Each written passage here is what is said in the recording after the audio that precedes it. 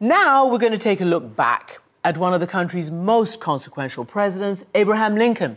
Pulitzer Prize-winning biographer and best-selling author Jon Meacham has charted Lincoln's life in his new book, And There Was Light, Abraham Lincoln and the American Struggle. And he speaks to Walter Isaacson about the reasoning behind some of Lincoln's most difficult decisions and the lessons his political era can offer modern-day America. Thank you, Christian. And Jon Meacham, welcome back to the show. Thanks, Walter. You have this wonderful new biography of Lincoln that just came out. And as I was reading it, I noticed that the thread through the book is a focus on his conscience. You know, how did that conscience develop? One of the things I wanted to do in the book was answer the question not only of how Lincoln did what he did, but why. And in our own time, of course, we have a great deal of skepticism, much of it justified, about the motives of the American past, how progressive were the progressives actually. And I wanted to try to figure out what was it about anti-slavery politics. For Lincoln was consistently anti-slavery. He was not an abolitionist in the sense that we would want him to be, but he was for limiting the spread of slavery to create, as you know, what they used to call the scorpion sting. You know, they wanted there to be a cordon of fire where slavery would be trapped and then ultimately die. That was a radical position in that time. And it wasn't a particularly politically potent one, actually. Lincoln lost 2 Senate races in the 1850s. He only got 39% of the popular vote when he ran for president.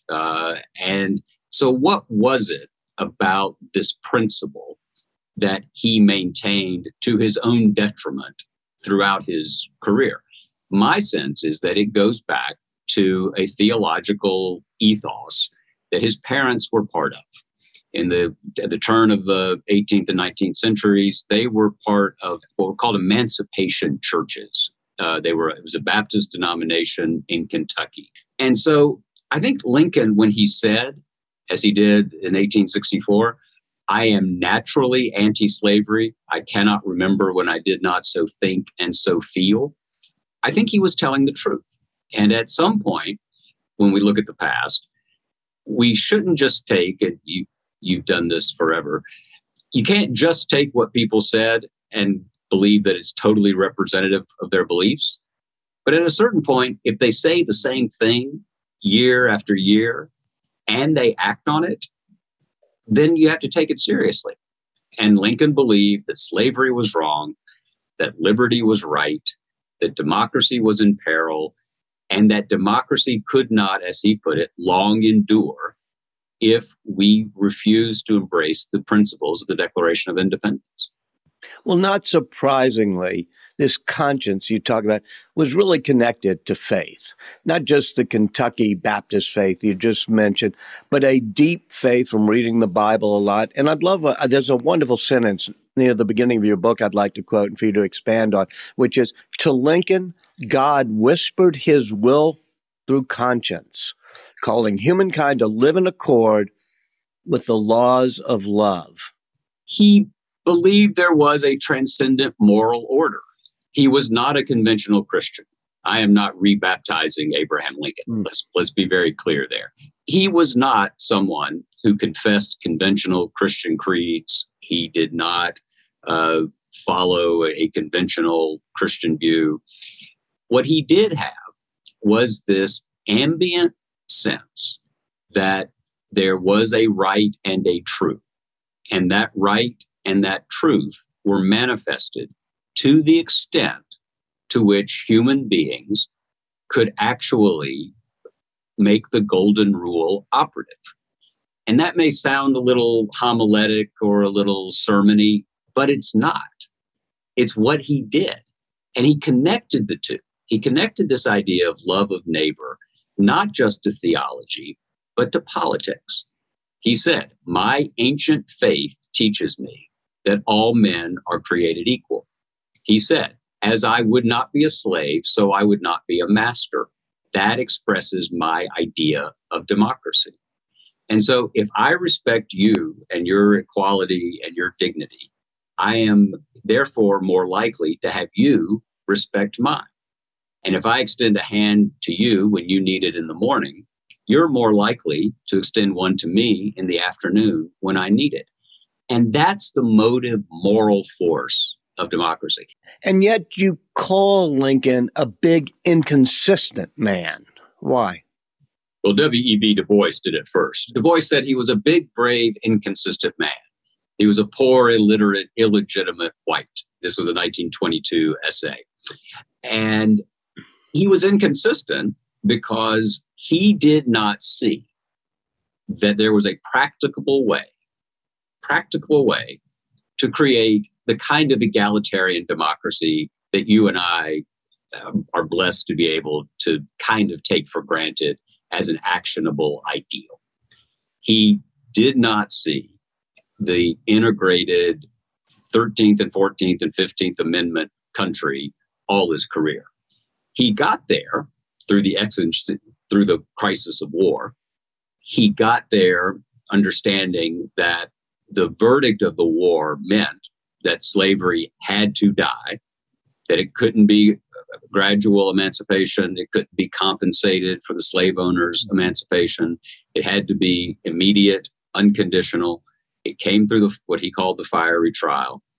And in doing that, he had to put aside his own views that we would see as racist. And that was a very common, tragically, a very common dichotomy of views. There were many abolitionists in the United States of America in the 19th century who were terrible racists. They believed in the political equality of Black Americans, but not the social or civil equality. And so, to me, one of the reasons to tackle Lincoln was to try to figure out if someone could be so wrong about the social and civil equality of Black Americans, so wrong about that, and saying horrible things that were, in fact, white supremacists. If you could be that person and yet be the person who decided to wager everything on a civil war, who ran for election on the 13th Amendment, what manner of man is it who can be so wrong about something so big and yet also get big things right? And the biographical answer, the historical answer is what manner of man is that? Is he's a man, fallen, frail, and fallible. One of the great themes we wrestle with in history, whether it's Abe Lincoln, Ben Franklin, all of our founders, or anything else, is when is it a good idea to compromise? I was surprised in your book there were so many times that Lincoln refused to compromise. So there are three great moments. I think of them as his Churchillian moments. Like Churchill in May of 1940, he looked and said, I will not give in on this principle. He wins the presidency, barely. There's a perfectly rational compromise on the table. It was a deal that would have restored the Missouri Compromise line, which I know your viewers will now, their eyes will glaze, but it's important. It was to take that line back across the country to the eastern border of California and allow slavery to go into New Mexico, Arizona. The one view was, well, it's not arable, it's not hugely arable land, so it won't be that bad.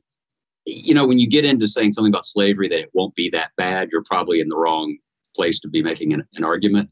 He wouldn't do it because he believed that if you gave an inch on slavery, that the white South would come back again and again and again. What would have happened had he made that compromise? The war would have been avoided, but slavery, we would have smashed the one controlling principle, the one controlling anti-slavery principle in the American experience, which was that the Congress had the power. This is very important. It's dorky, but important. The Congress had the power to regulate the institutions of territories that would become states. They did not have the power, as they saw it under the Constitution, to do anything directly about slavery in the existing states. And because of the 13th Amendment and the drama of that, we sort of put that to the side in the popular imagination. But Lincoln did not believe that he had the constitutional authority in 1860-61 to abolish slavery where it existed. What he firmly believed was that he had the power, the federal government had the power to prevent its spread. I believe, this is just me talking, I think it's unclear to me that slavery would have been abolished in the 19th century, because it would have meant that the federal government had basically said, well, it's not that bad. We'll let it go that far.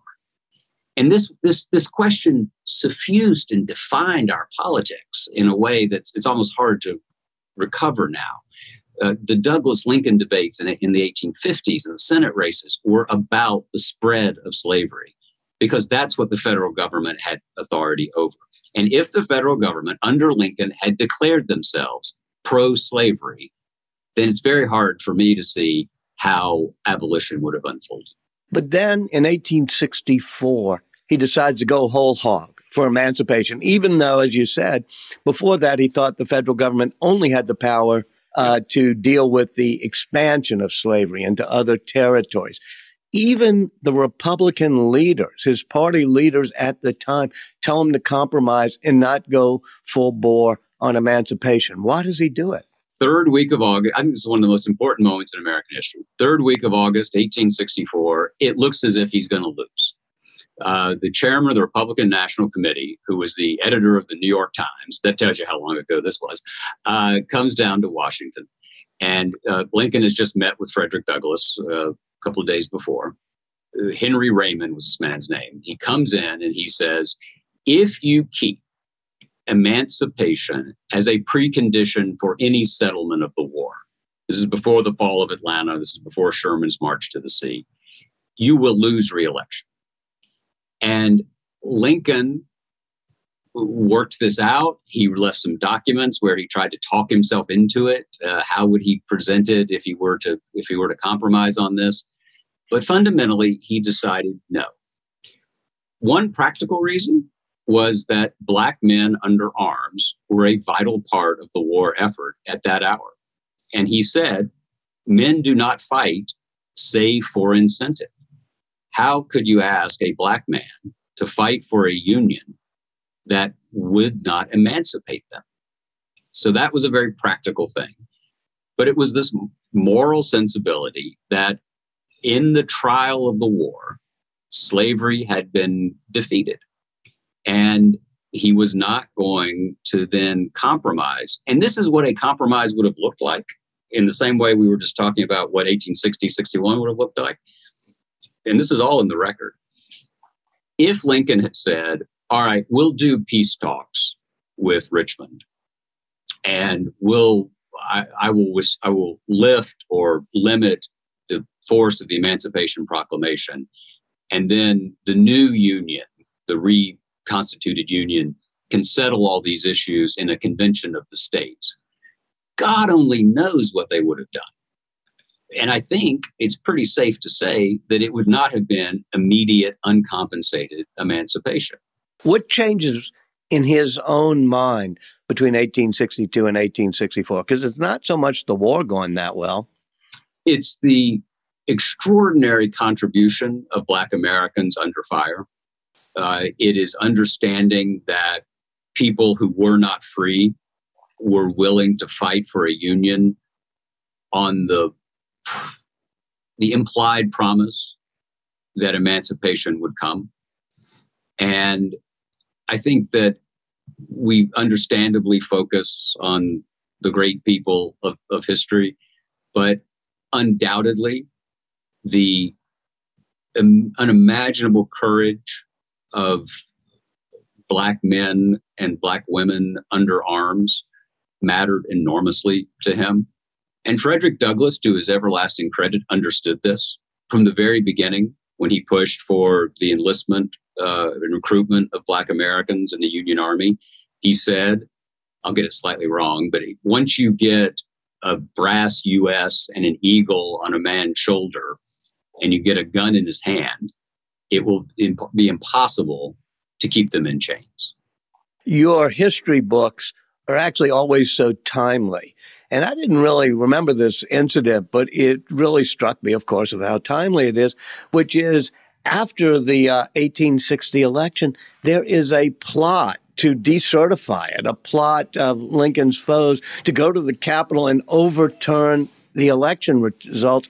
And a patriotic vice president, I think it was John C. Breckinridge, says, no, I'm not going to go along with this. I'm not going to decertify the Electoral College vote. Tell me how that resonates for you today. It was February 13th, 1861. Lincoln saw it, interestingly. He was getting letters. He was in Springfield. He'd won. He was getting a lot of reports of attempted assassination, death threats, rumors of war. People might try to kill him at the inauguration. And he wrote early on that I think our point of greatest danger is the Electoral College vote, because he's a lawyer, right? So he knew that that was a critical step in the legal certification. And the votes were held in wooden boxes in the Capitol. John Breckinridge, who had run against Lincoln and who would become a Confederate general and Confederate official, decided that he had sworn an oath to a constitution. He might not follow that constitution in the fullness of time, but his oath at the moment was to that. It's very much like Mike Pence. And Breckinridge, Henry Dawes of Massachusetts said he did it like a Roman of old. He did his duty in that moment. They packed the police were in the Capitol from Baltimore, Philadelphia, and New York. Winfield Scott came down from New York, the commanding general of the army. He said, if anyone tries to interfere with the count, I'll blow them through the windows. We were on tenterhooks. And you look, one of the remarkable things, there are sort of two remarkable political things in that era. One is, as we were falling apart, South Carolina seceded, I think, on December 20th of 1860. So, and the people were following them out, different states. The fact that the transition happened, the fact that the inauguration happened on March 4th, 1861, and then the fact that we had an election, well, three elections, really. We had an 1862 midterm, some off-year elections in 1863, and then the 1864 election. Even amid the Civil War, people were not claiming that elections had been stolen or that there was a big lie that was defining American politics. And that, I think, for our own time, should show us that this is our concerns about the future of democracy are not hyperbolic. They're not notional. Even in the Civil War, we had fairly orderly elections. And I think it was an innate obedience to the rule of law that John Breckinridge had, Mike Pence had. And I think that we're all being called on at this point to accept results if they're full, free, and fair, even if we don't like them. Jon Meacham, thank you for joining us again. Thanks, Walter.